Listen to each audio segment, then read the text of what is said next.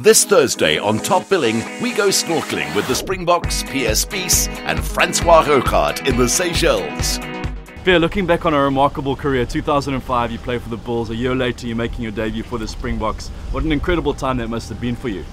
As a youngster, started out the Bulls and got a break, and then played for the Springboks under Jake White, and many good memories under the Springboks, and I hope we can have some more in the next year with the World Cup.